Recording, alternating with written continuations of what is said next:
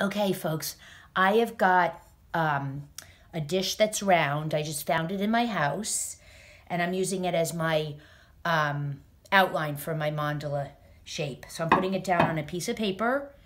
You could use pencil first, but I'm just going to trace it, and there I have it. And now I'm going to just do an inner circle if you want to find a cap to something and do in the center.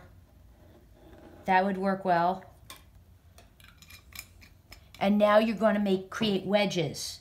So you're going to just divide up your circle into wedges.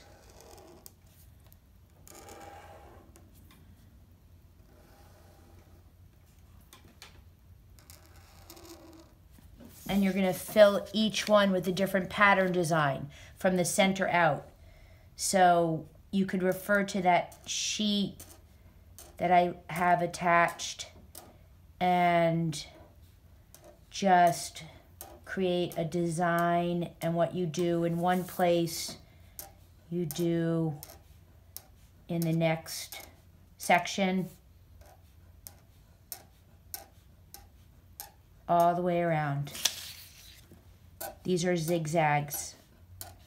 You can make up your own line designs.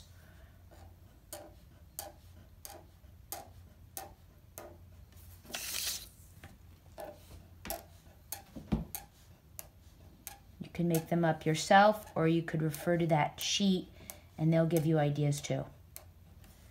And then you just keep going till each of the sections are filled.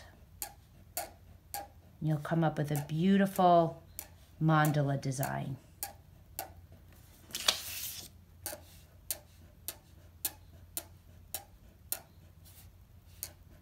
It's very relaxing. Have fun. Okay, let me think of another.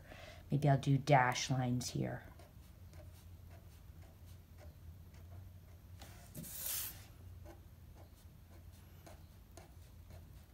You just keep going with designs until your mandala is filled. You might also want to look at the train of state wheels to get ideas from that.